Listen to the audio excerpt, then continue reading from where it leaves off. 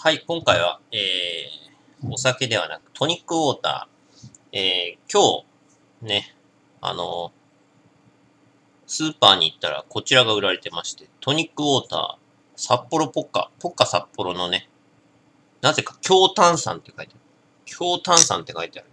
トニックウォーターが発売されてたんで、うお、なんだこれと思って、トニックウォーター好きな俺からすると、おお、トニックウォーター、とうとう来たかと。発売されたかと。ね。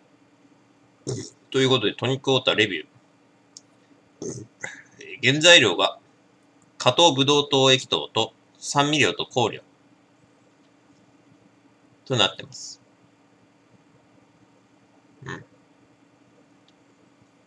ジンやラム、ウォッカなどのホワイトリカーと相性抜群、ライムの香りが効いたトニックウォーターです。と書いてあります。でですね、こちら、カクテスっていう、じゃあこれどこの、違う、こっちか。こちら、木村飲料株式会社のトニックウォーターとちょっと飲み比べたいと思います。こっちも結構珍しいね。強炭酸って書いてあるから。強炭酸の割に全然炭酸強くねえな。なんだ、強炭酸とか。それでは、いただきます。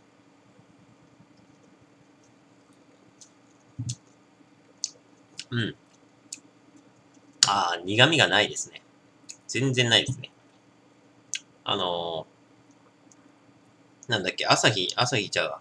カナダドライの、コカ・コーラ社のカナダドライのトニックウォーターに比べると全然苦味がない。ダメだな、これ。うわ。ライトなトニックウォーターだな、これ。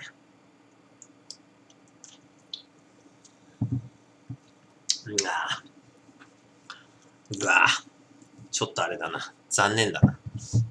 新しい、トニックウォーターって結構、あんまり、どこのメーカーからもあんまり出てないんで、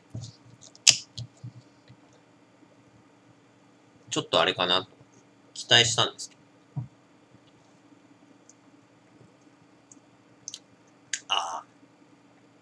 こっちのトニックウォーターも、あれ、甘くない。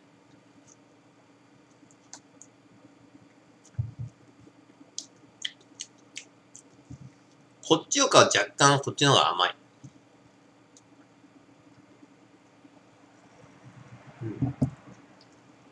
で、こっちの方が若干苦めですけど、こっちはやっぱダメだね。このトニックウォーター全然美味しくないんだ、これ。このトニックウォーターまずいんだ。うまくない。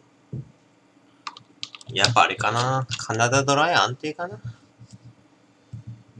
やっぱり 500ml のトニックウォーターって、あれですね。値段100円ぐらいだからコスパいいなと思って買ったけど、これ美味しくねえな。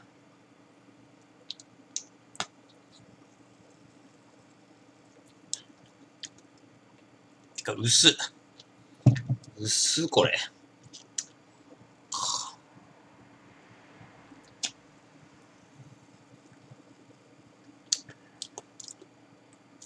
こりゃ薄いわ。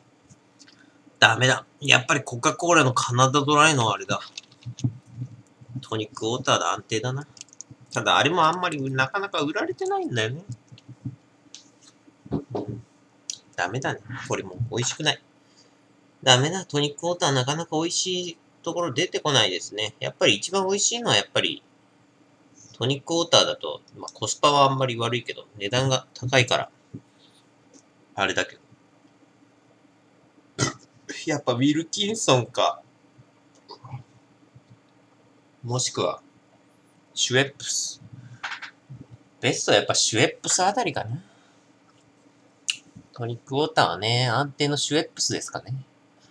シュエップスもあれで 500ml のやつで出してくれればいいんだけどね、あの味でね。なかなか難しいんでしょう、多分。これ二つ星ですね。で、こっちは多分一つ星。